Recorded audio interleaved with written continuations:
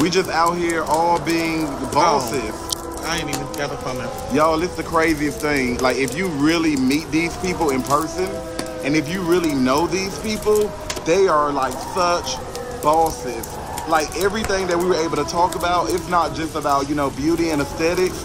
Like, they are very well versed. They literally have an opinion when it comes to voting, when it comes to the state of black people in this country. Like, when I tell you Charles and Miss Netta have one of the most brilliant minds I've been in contact with. Like, y'all got to get to know more people. You all have to be nice. Be kind to one another.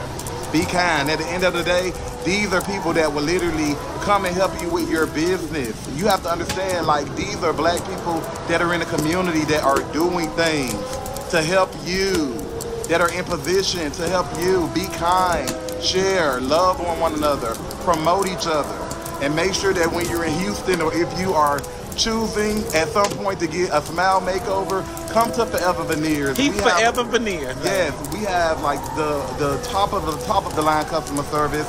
We literally do 64-point facial recognition, so we can provide something that looks extremely natural, beautiful, and we create teeth for ethnic people. We know how to make teeth for ethnic people, so you don't have these big, bulky horse teeth. They call them rabbit teeth. Yeah, rabbit teeth. They said, Miss Netta, Charles, y'all want to get some rabbit teeth? I said, no, they're not going to be rabbit teeth. I said, they're going to be our teeth. My same smile. I didn't get nothing changed on my smile, so mine's going to be the same.